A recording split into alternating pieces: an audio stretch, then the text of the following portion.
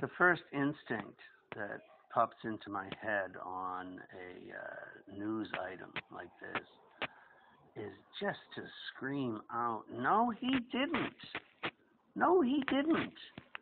You hear about this of Yevgeny Prigozhin being killed in a plane crash outside of Moscow, and immediately the Western press, Biden says it was Putin, the Sun calls it Putin's revenge. I mean, British media is a joke anyway, but all of the Western outlets are screaming this. In fact, what is sad for me and interesting is that this is actually how I found out about it. My acknowledgement of Prigozhin's suspected death was from a friend who texted me, said, hey, Putin doesn't mess around, huh? And, this is a friend who was joking, but the fact is that the news and that gargantuan lie and twist of the news are presented as one, always, and that is how the Western Anglo-Saxon empire maintains its hegemony. It's as important as genocide. It's as important as nuclear war.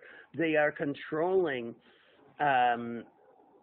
people's minds and people's self-awareness so deeply that people might not even be fooled, that they would have to look a little deeper. Why? Why did Putin do this? Why would it be Putin? What is not? This is not a sock puppet, an autocrat, who runs Russia in the palm of his hand. As crazy as it might seem for Westerners to question that impulse. But evil is bad. That's the thing you can use. Evil is bad. Why would he do it? Because he's evil. Because that's the thing you do to your enemies. Evil people do evil things. Well, if you really turn it over, it's what the U.S. does. And they do it all the damn time. They don't care. Imran Khan disappeared, both literally in being, stacked with these ridiculous charges, but also from the press. Nope, no media, nothing. This isn't important. What is important is Putin's psychosis, right? And so we'll have a panel of, idiot psychologists or whatever, just stupid, so stupid or brilliant, right? Because maybe this is exactly what they want. This is how they got to the point that Karl Rove smugly said, we create reality and we respond to reality that is created by us. We watch people's reaction to it, right? Is that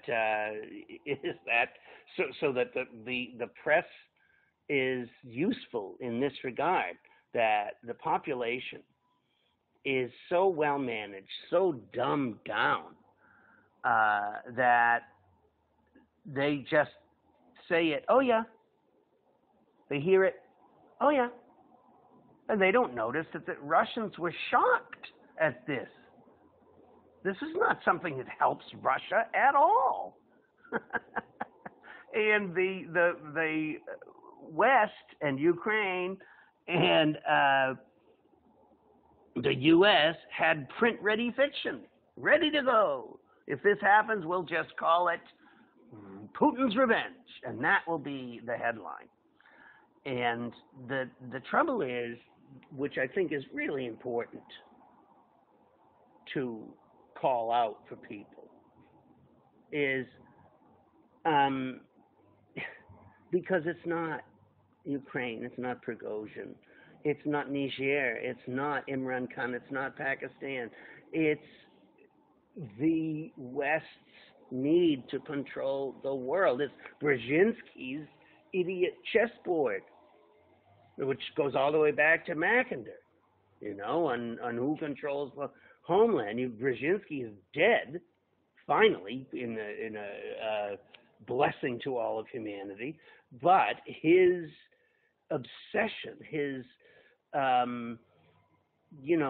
obsessed Russian-hating ignorance of history lives on in this grand scheme of the great game and how to corner, surround, and ruin China, Russia, whoever gets in our way. And this goes back into Africa on the same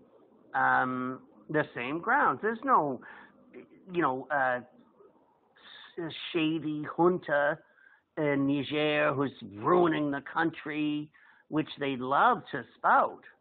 But these, first of all, several of them were trained by the U.S., right? In their constant attempts to plant spies and CIA creations in other governments, and it backfires. And so these are not, that's not the problem in Niger.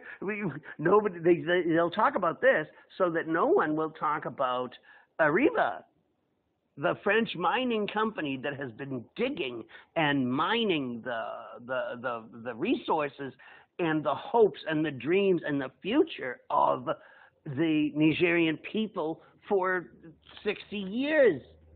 And the French government that uses it to profit from death, profit from other people's hunger, from other people's deprivation.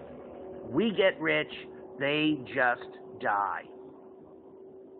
Okay, so why would Putin do this? Why would young Africans rise up against this? Why is it happening this way? Cui bono? To whom the benefit? What makes sense? That is what people need to use as a barometer to react.